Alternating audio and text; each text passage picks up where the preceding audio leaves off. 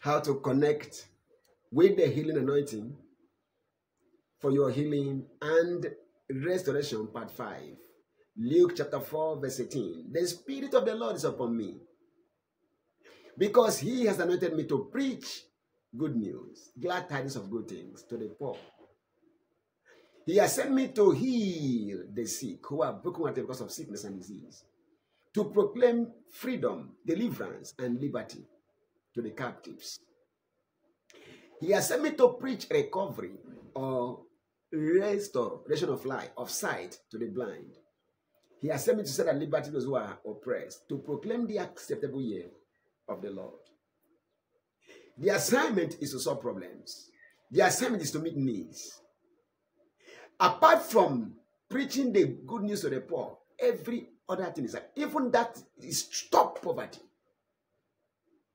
To be poor is bad. It's evil to be poor. The destruction of the poor is their poverty. If poverty is to destroy the poor, go and stop poverty. That's the assignment. The anointing that delivers the poor from poverty, which is good news, is to help the poor not just see what they need, but be empowered to do the needful. Chapter 8 of Deuteronomy and verse 18.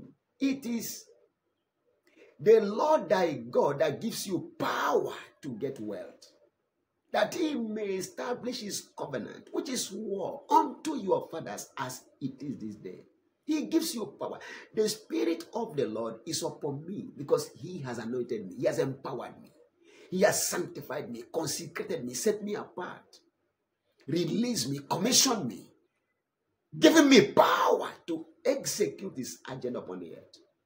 So the power is for your good. God anointed Jesus of Nazareth with the Holy Ghost and with power. He went about doing good, stopping devils and evils, and healing the sick of every sickness and of every disease, because God was with him. Jesus came anointed, and everywhere he went, the results were the same. The same results. He went about doing good, the same result. Because people have the same problems everywhere. There are people who are sick, people are poor, people are bound as captives, people are blind, people are deaf, people are dumb, people are lame.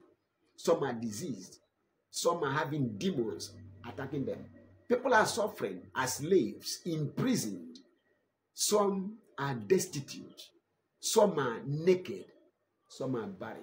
We are here to solve problems and meet needs. How can you connect with the healing power that God has given us? You must receive those he has sent. Those who rejected Jesus Christ lost out. In the book of Luke chapter 9 from verse 1, Jesus called his 12 disciples together, gave them power and authority over all devils, and to cure diseases. He sent them forth to preach the kingdom of God, preach the coming of the kingdom of God, the power of God, and the glory of God. That's the message. Tell them God's kingdom has come. Prove it by engaging his power to heal the sick, cure diseases, cast out devils, perform miracles, perform wonders, perform signs. Go and meet their needs. Go and solve their problems. Go and destroy their destroyers. Whatever is meant to destroy them, terminate such things. That's the assignment. Listen, we are not here to talk enticing words of man's wisdom. Maria Kruk, Tapa, Nicola Tizania. We are here to demonstrate the Spirit of God and the power of God to everyone who will receive us. I cannot give you what I have if you reject me. It doesn't happen that way. Jesus got to Nazareth. His own people rejected him. He was despised and rejected, a man of sorrow, acquainted with grief. He came with the answers to their questions. He came with the provisions for their needs. He came with the power to crush all of their enemies. Yet they rejected him. Manakula Praktania. To as many as received him, to them God has given power to become his sons. People that cannot be messed up by the devil. Receiving Jesus Christ empowers you for you to be empowered by God to live like God upon the earth. Nanaro kapadia. Igratale pranikuta sekwa eprekete. Eno May today mark the turning point you have long desired. All you need is for God to open your eyes to receive his messenger. Your problems will be over. He called them, gave them power and authority over all devils, over all demons, over every problem causer. He gave them power and authority to operate in his class as his ambassadors. That's how he sent me. To deal with the enemies, attacking them, and to cure diseases. He sent them forth to preach the kingdom has come, and then to prove it by healing the sick. He said to them, take nothing, take note. Take verse 3, Luke 9 verse 3. Take nothing for your journey, neither staves nor scrip, neither bread nor money, neither have 2 coats apiece. And whatever house ye enter, and they receive you, there abide, and from there depart. They receive you, they house you, they clothe you, they give you those things he said not to carry. You are not going to fast and pray. They will give you money, give you food, give you everything you are looking for. They will give to you. And whosoever will not receive you, when you go out of that city, shake off the very dust from off your feet for a testimony against them. Verse 6, and they departed and went throughout the towns, preaching the gospel and healing everywhere. Healing everywhere. That's the result. They went and preached and they healed everywhere. Jesus said to them, carry nothing. Don't carry anything. Just go. I've empowered you. Every laborer is worthy of his wages. Every laborer. You don't need to carry anything. Just go. I have given you power to address their needs. I've empowered you to solve their problems. But for them to qualify, they must receive you first. If they reject you, shake off the dust. It will be worse for that place than for Sodom and Gomorrah. That means they will suffer. Many are suffering today because of rejecting God's messengers. Yes, there are many who are clowns today. There are many who are self-sent. There are many who are impostors. There are many who are fraudsters. Yes, that there are many does not mean that the legit, genuine ones are not there. You only need to identify them. You only need to identify them. How? Ask God. There's nobody who will ask that will not be told. Even if you go to a herbalist, herbalists who are real herbalists knows those who God has sent. So what I'm telling you, even if God cannot tell you, ask your herbalist. They will tell you this one, a man of God though. So don't feign, I don't know. If you don't know, pray to God. If you're a child of God, God will tell you. If you are not a child of God and you serve the devil, ask the devil. They will tell you who God has sent. When Christ came, the devil said, this one, we know who you are. You are the Holy One of God. The devils know who is who. Go and ask God about me. Or ask the devil about me. They will tell you. If God tells you, don't play with me. Receive me as you will receive God. Receive me as you will receive Jesus now. And I'm telling you, you don't need any prayer to be free from every problem. If you don't know God, you know the devil, ask the devil. Go to any, if you know the native doctors, so herbalists, they know who is who.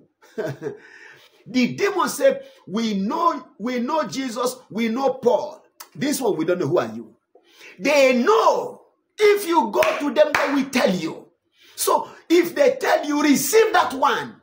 Even if you're herbalist, you are tired of him and you don't know how to get free, how to be loose, how to be free. Go to them. Please, who is a genuine man of God in this town?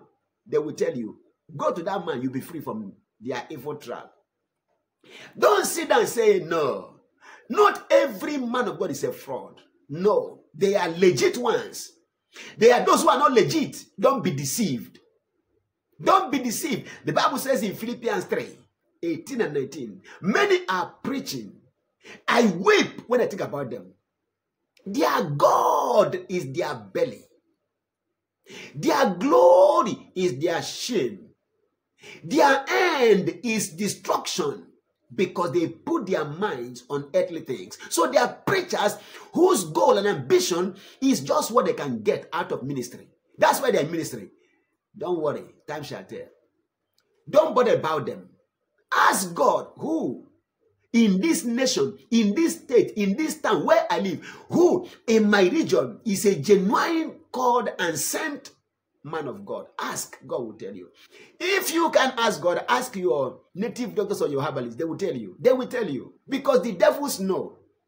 Jesus, I know. Paul, I know. Promise, Ogbonna, I know. But who are these ones? Ask him.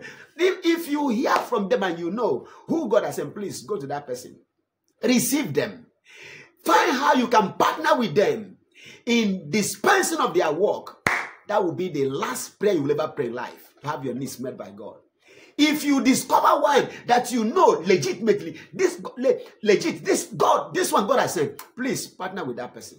Find out how can you be part of the ministry. Receive that one. If you can house him, house him. If you can clothe him, clothe him. If you can feed him for one day at your level, do so.